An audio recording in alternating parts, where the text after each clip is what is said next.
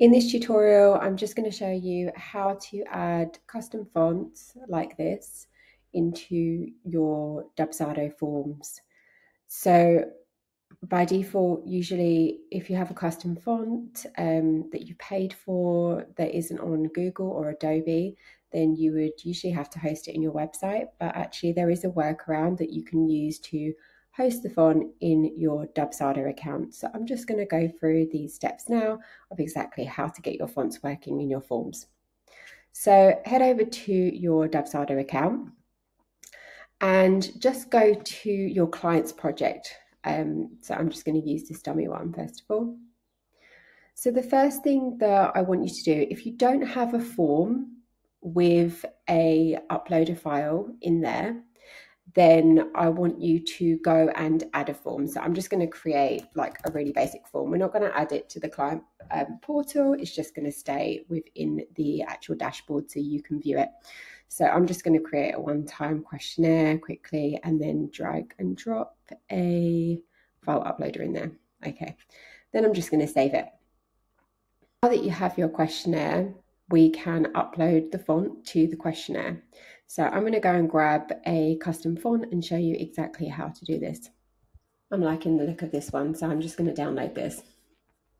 But once you've downloaded your font, it's going to probably be in a OTF file. So the thing I want you to do is head over to this website. It's transfonta.org. And we're going to convert this into your the right files that you need to upload into your form. So if you find that font that you've just downloaded, it will probably come in a zip file. So if you open the zip file and open the folder, then you'll be able to find the font and you can just simply drag and drop it to the add font section.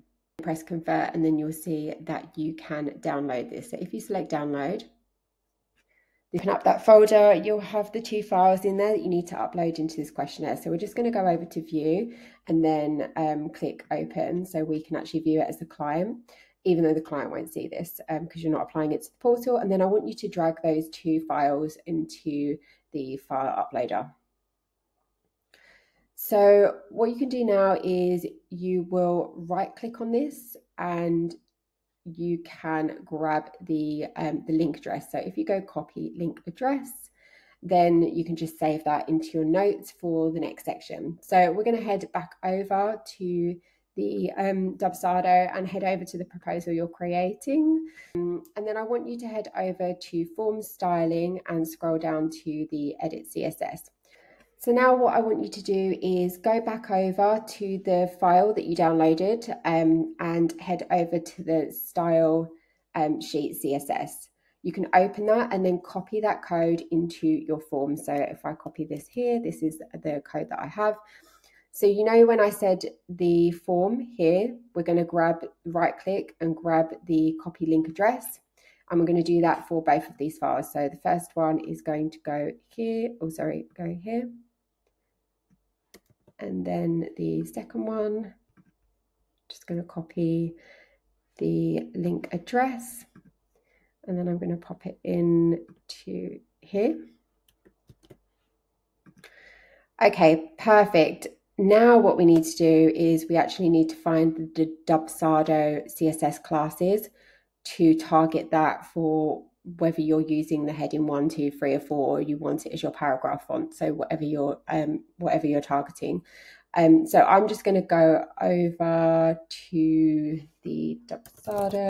So they give you the classes within here, so you can actually just copy this here, and this is where we can put in our fonts now. So I'm going to put font family, the Sunday, because we need the font family. Then you might want to put some sizing in, so we can do font size.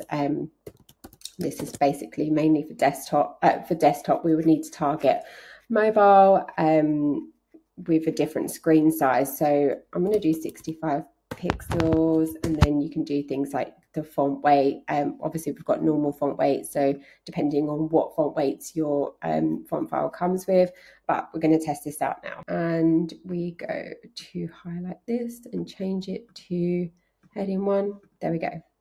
Obviously the other ones I haven't changed yet, but you can also add things like your font color. So we could put in a hex code font, color, make this black.